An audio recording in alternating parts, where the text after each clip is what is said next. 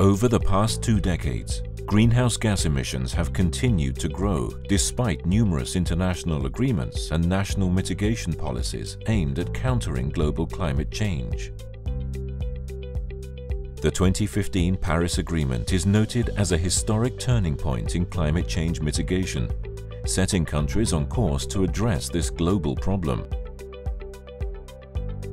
However, many challenges for its successful implementation exist, not least for developing countries, as they face a triple challenge of mitigating greenhouse gas emissions while also improving living conditions for their people, especially for women, and acquiring adequate financing to do both of these.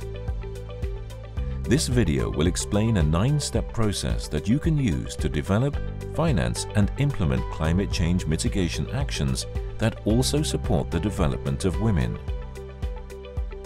To illustrate this 9-step process, the video draws on the experiences of the Asian Development Bank project harnessing climate change mitigation initiatives to benefit women.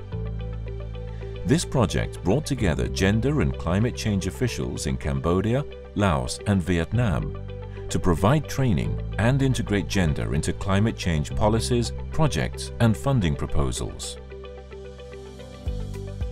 The capacity building experts involved in ADB's project will now explain the 9-step process to you. Our understanding of climate change and its impact have improved considerably in the past 2 decades. We now know that women in developing countries face some of the most significant challenges in adapting to climate change. When it comes to actually reducing greenhouse gas emissions or mitigating climate change, the value of women's participation is often unrecognized, and they have limited access to climate funds. Therefore, women lack incentives to combat climate change, which neglects the talents and skills they could bring to climate action. The 2015 Paris Agreement highlights the importance of women's participation in climate solutions. Funding mechanisms such as the Green Climate Fund also emphasizes that gender should be considered when allocating finance for mitigation actions. By tapping into the previously underappreciated resourcefulness of women, countries can have a far better chance at mitigating climate change and addressing this across a broad range of sectors. The involvement of women in climate change solutions also generates important co-benefits like gender equity, women's empowerment, and social development. While this presents a great opportunity for countries seeking mitigation funds, it also poses challenges as government officials often lack the capacities to actively integrate gender into their climate change policies and actions. It's now more important than ever for national policymakers to have the knowledge and skills needed to bring women into their climate change mitigation activities. In the next sections, we will walk you through the 9-step process and provide pragmatic guidance on how you can better craft gender-responsive mitigation actions. Step 1. Scoping and prioritizing a mitigation action.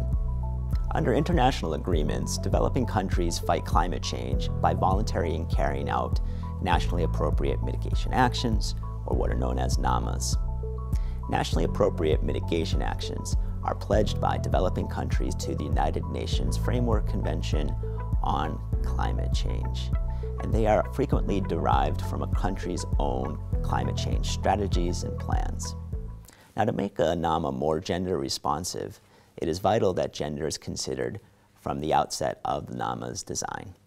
And the first step often involves identifying synergies between existing gender and climate change policies. In order to identify these synergies, one of the key things you need to do is conduct a stakeholder analysis that points out what might be some of the relevant partners and reaches out to possible groups that could be involved in the crafting of your NAMA. Now, this stakeholder analysis may involve identifying organizations that do not know much about climate change, but possess important knowledge of women's issues and can then help you make your mitigation action more gender responsive. In the Asian Development Bank project upon which this video is based, we worked with national governments in Cambodia, Laos, and Vietnam. And in the case of Cambodia, it was identified early on that a key partner would be the Ministry of Agriculture, Forestry, and Fisheries. Now, looking more closely at the way the Ministry of Agriculture, Forestries, and Fisheries was set up, we were also able to identify an important gender and children's working group. This group was already actively involved in integrating gender into the ministry's policies and strategies, but at that point had limited knowledge of climate change. Over the course of our project, this group then became a key partner and helped us to determine how we would scale or how we would identify what would be the key mitigation actions to move forward and potentially move into a NAMA. Now, the next step involves political endorsement. And political endorsement typically involves working with high-level cross-ministerial climate change commissions. This endorsement is key for effective implementation because it enables the flow of necessary resources and tells typically technical staff that they need to start engaging in critical implementation activities. To make this step gender responsive, it is essential that a women's line agency or similar group is an active participant in this interministerial commission mentioned previously. And to make the case for women participation in this commission, you might be able to highlight the fact that funders and funding mechanisms are recognizing the importance of gender-responsive mitigation actions. Once again, in the case of the ADB project, what we did is we recognized early on that there was already an existing committee, the Technical Working Group on Climate Change, that served to give some type of political support for mitigation actions. We then worked with the Ministry of Natural Resources and Environment to identify how it would be possible to include a women's organization in this technical working group. And through those discussions, what we determined was be feasible to bring in the Lao Women's Union as a partner in that group. Bringing in the Lao Women's Union signaled that this was gender-responsive mitigation action, had political support. Now, the next step involves the design and the formulation of the NAMA. And it has actually many sort of smaller sub-steps involved. These include actively engaging gender stakeholders in data collection and review, drawing on the expertise of gender specialists, both from within the government but also from civil society, establishing an engagement mechanism that promotes regular exchanges between government and non-government stakeholders, and ensuring that the data that is gathered can be used not only to evaluate reductions in greenhouse gases, but also other key socioeconomic benefits, such as new jobs. Finally, and last but not least, is estimating your implementation costs. And what we want to stress here is we not only need to look at the costs in whole, but also the distribution of costs. Further, we also want to look at the benefits and the distribution of benefits. To do this, it will often help to have what is called gender disaggregated data, or data that's broken up both by men and women. In the case of the ADB project, in our work in Laos, the design and implementation applied most readily to a mitigation activity that focused on improved cook stoves. In working with partners in designing this mitigation activity, it was decided early on that we could make a partnership between the Lao Disabled Women's Organization and some of the cook stove manufacturers. We then moved forward with designing a project that would actively engage these women in training classes that would teach them how to construct the improved cook stoves. And this allowed for the benefits of this project to be distributed not only to typical stakeholders, but also some of the women who would not have these opportunities previously. In step 4, institutional and operational reforms should be formally adopted to support the specific mitigation action. At this point, make sure that the political and financial approvals for the gender-responsive institutional and operational elements are fully acknowledged in the policy documents related to the mitigation action. As a result of this ADB project, the Lao Women's Union now has the position and knowledge to remain actively involved in the decision-making about the mitigation actions.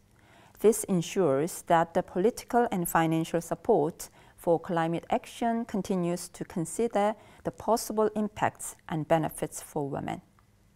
In Step 5, developing countries submit their nationally appropriate mitigation actions to the UN Framework Convention on Climate Change, with the objective of obtaining international funding and support. To make this step gender-sensitive, policymakers should highlight the benefits for women beyond reducing greenhouse gases. For instance, the creation of new jobs or the development of new skills that could result from the implementation of the mitigation action. For this, you should engage with international organizations that work to strengthen the links between gender and climate change in policy and practice. Step 6 is focusing on securing funding. International funders, like the newly formed Green Climate Fund, provide finance to countries for implementing their mitigation actions. Since funders increasingly require mitigation actions to be gender-sensitive in order to grant finance, it's vital that policymakers highlight the potential streams of benefits for women from the mitigation action in their funding proposals. So these proposals should include specific gender objectives, appropriate indicators, the synergies between climate and gender policies, and how women will participate in the mitigation action.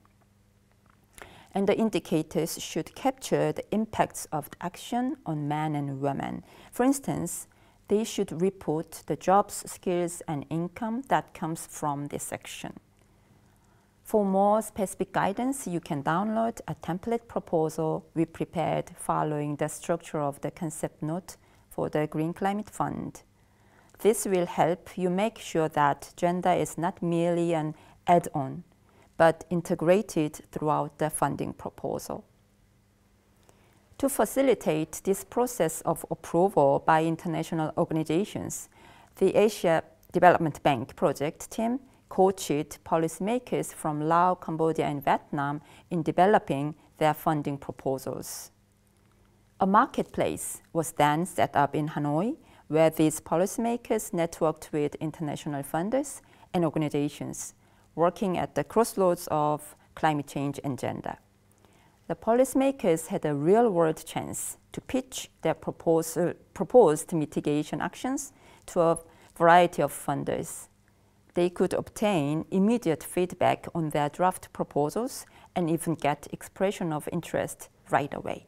Step 7 involves the implementation of your nationally appropriate mitigation action. In Step 7, the country will need to go ahead and implement the climate mitigation action on the ground. This, of course, requires coordination between relevant agencies and stakeholders at the national level, and also assigning of implementation tasks to the local level. To make this step gender responsive, policymakers need to ensure that women are actively participating every step along the way in terms of implementation. A key part of this involves the next step, the MRV framework. MRV stands for Measuring, Reporting, and Verifying.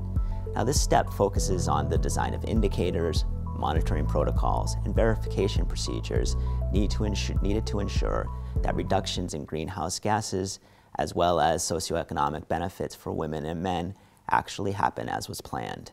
This step involves the practical application of this MRV framework to make sure that this does actually happen. In so doing, it is important to include both climate change and gender indicators, and it's also important to consider the regular review of the framework to deal with any unanticipated challenges that may arise. The experiences of a gender-responsive NAMA in the country of Georgia that was implemented by Women in Europe for a Common Future can help us understand how this actually occurs. In this particular case, the NAMA involved the installation of 20,000 solar water heaters and energy-efficient stoves in rural households. This was done to reduce energy poverty, curb environmental degradation, and mitigate climate change. Now, to make this step gender responsive, the Women in Europe for a Common Future brought together several key partners, including Green Movement of Georgia and Friends of the Earth. And these partners maintained a continuous dialogue with the Ministry of Environment and the Ministry of Energy and Natural Resources. Now, this dialogue helped to ensure there was a political approval, and it also carried over to important actions during implementation. For instance, when the solar water training sessions were held, there was a deliberate effort to bring in both men and women, and a deliberate effort to appeal to men and women in using these energy-efficient technologies. Now, step 9 involves the reporting to international donors. And this final step focuses on making sure that international community understands the impacts of the project or action. Now, if coupled with the nicely designed promotional efforts that highlight gender impacts, it may also lead to similar gender-responsive approaches being customized or tailored to other countries' contexts. In the case of Georgia, once again, there was a deliberate effort to identify how women and men responded to the project. And one of the things that occurred from this review was understanding that women could work in some of the construction projects that were being attempted through this project. Now, this also brought more attention to the project, made the beneficiaries more prominent, and also was important to making sure that this was a gender-responsive, nationally appropriate mitigation action. This video has offered an overview of the 9-step process policymakers and other gender stakeholders can follow to develop gender-responsive climate change mitigation policies. The steps are intended to be flexible and can be tailored to particular national and local circumstances as the user sees fit. It is our hope that the guidance offered here will help bring gender and climate change mitigation closer together and also ensure that the social and environmental dimensions of sustainable development reinforce each other. To ensure that humanity can live within the planetary limits, it is first essential that we empower women so that we can directly contribute to creating a more stable climate and sustainable future.